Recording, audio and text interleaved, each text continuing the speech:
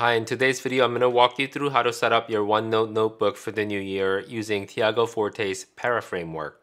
This method has completely changed the way I manage my work and personal life. For the past few years, I've been able to keep on top of my priorities and maintain the areas of my life that are most important.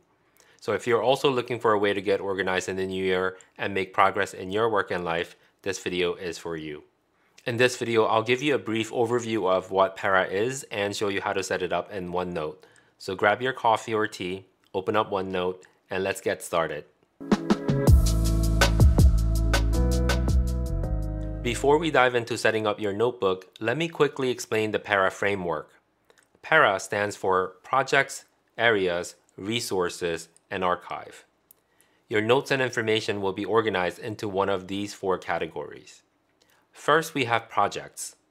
I like to think of projects as something that has series of activities or tasks with clear deadline and outcome.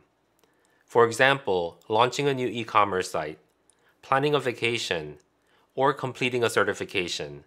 Anything with an end goal goes here.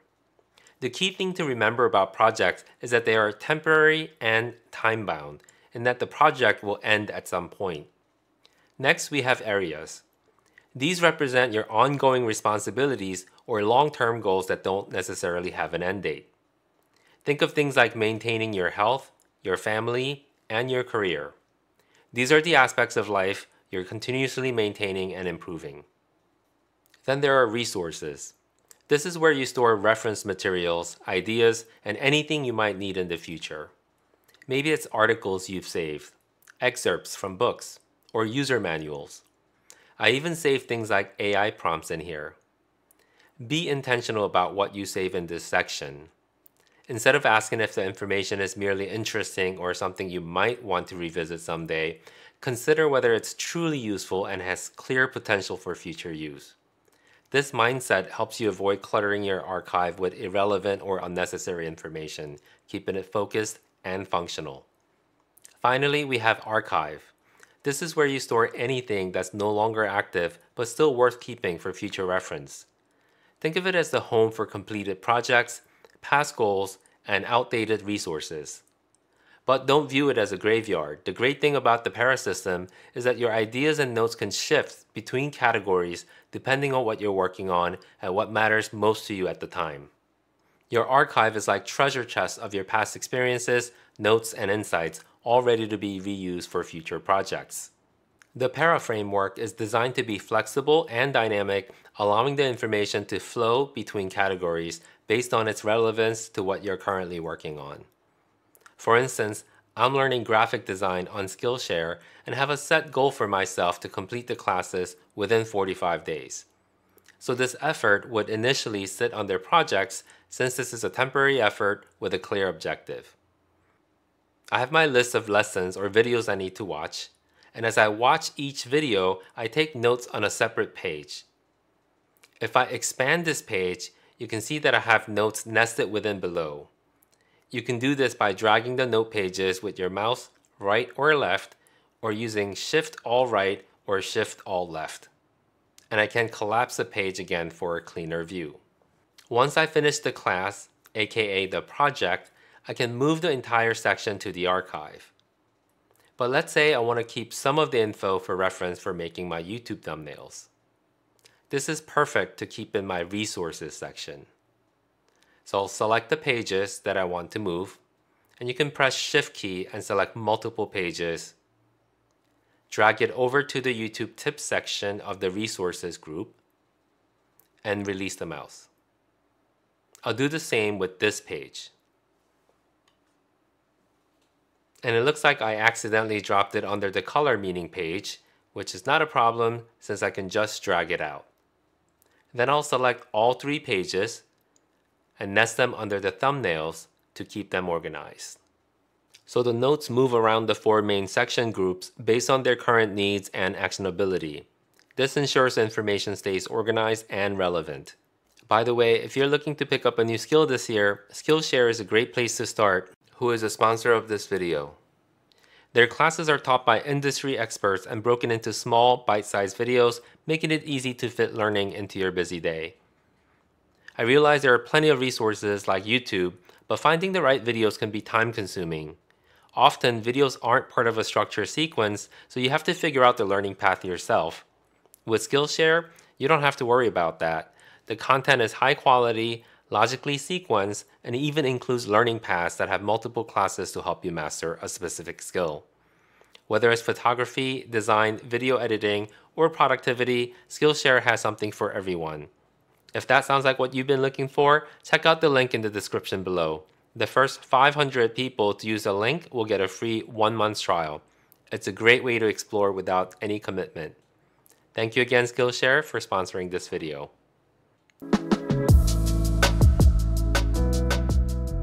Now let me show you how to set up your notebook step by step, starting with creating a new notebook. To start, create a new notebook to set up your para structure. You have two options. Assign one notebook to each para category, like projects, areas, resources, and archive, or use a single notebook with each category as a section group. In this tutorial, we'll focus on the single notebook approach with section groups. For those interested in using multiple notebooks, check out this video and the card above. Here I have a blank OneNote open without any notebooks. To create a new notebook, go to File. It should open up to the new tab, but we'll click on it to make sure. Then I recommend creating the new notebook either on OneDrive or a SharePoint site so that it's saved in the cloud and you can access it from different computers and devices. I'm going to save it in my personal OneDrive. You can name your notebook however you want. I'm going to name it 2025 Para, and I'll add a little house emoji in the front so that I know that this is my personal Para notebook as opposed to my work notebook. We can do this by hitting Windows, semicolon, and searching for Home. I'll select this one and close out of this window. Now just hit Create Notebook. It'll take a few seconds for OneNote to get this notebook ready. It asks if I want to share this notebook with other people. For now, I'll say no to this since we can always share it later. Now we have the notebook showing on the left pane with a generic new section 1 created. We're going to add 4 main section groups, one for each para category: projects, areas, resources, and archive. You can add section groups by right-clicking in the notebook's section list and selecting New Section Group from the context menu. We're going to do this 4 times. Now we can go to each one and rename it by either right-clicking and choosing to rename or by hitting F2 and renaming them. I like to put numbers in front of the names since the section groups get automatically sorted alphanumerically. I'll speed through renaming the rest of the section group. Now I'm going to rename this section here as 00 Inbox. Note that this one is not a section group, it's just a regular section. I'll explain its function in a bit. Within each section group, you can create multiple sections to organize the details.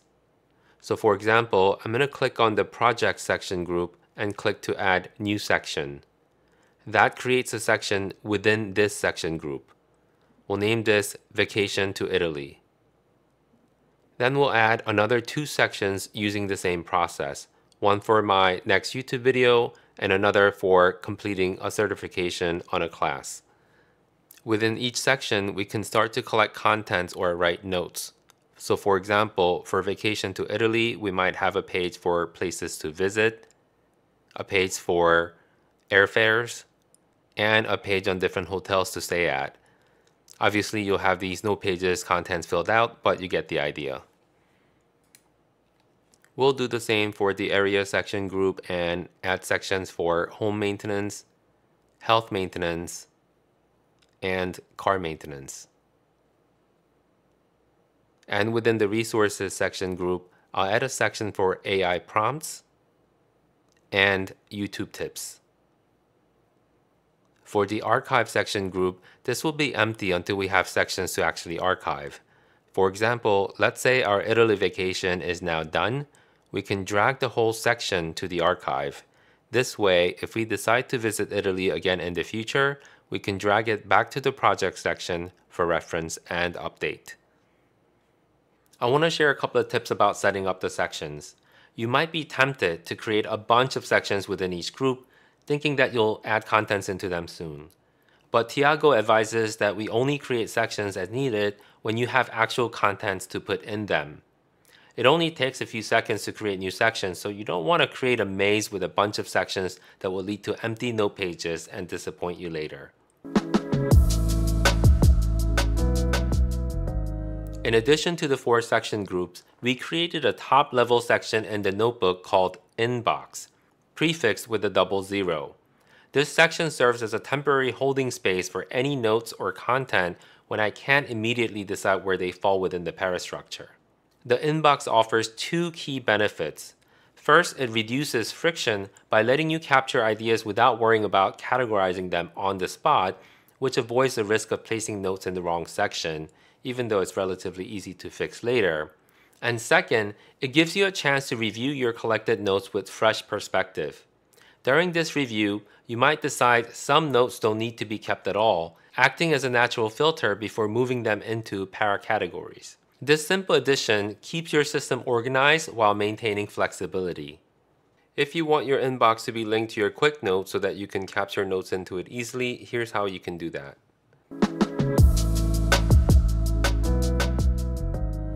Go to File, then at the bottom, hit Options.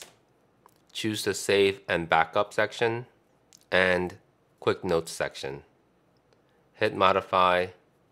We'll drag this window from the other screen and select the section that we want to link this to, which is our inbox. Hit Select, and you can see the path has changed. Then hit OK. Now for the sake of demonstration, we're starting out in Home Maintenance section, but when you click on Quick Notes, it jumps to the Inbox section. And when we use the keyboard shortcut Windows Alt-N, it opens our Quick Notes window.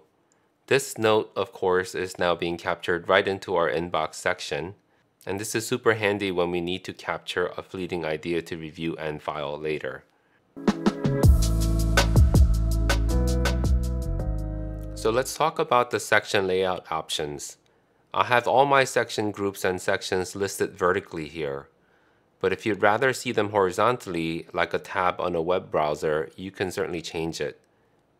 Just go to View, Tab Layout, and choose Horizontal Tabs. Now you see all the section groups listed horizontally up top. And since the inbox is not part of any section group, it sits outside. I can click on any one of the section groups and it'll show all the sections within. And I can hit back to return to the top menu. And I can do that with the other section groups. And if you want to hide this notebook pane on the left, just unclick the pin. And if you want to bring it back, select the drop down and push the pin again. I personally like the vertical tab layout better, so I'll go back to tab layout from the ribbon and choose vertical tabs. So this was a brief overview of how to set up Para in OneNote. Leave a comment with how you plan to use Para in the new year. If you're interested in learning more about Para, be sure to check out Tiago Forte's book, The Para Method, and his videos on this topic. I'll link everything in the description below. Thanks for watching.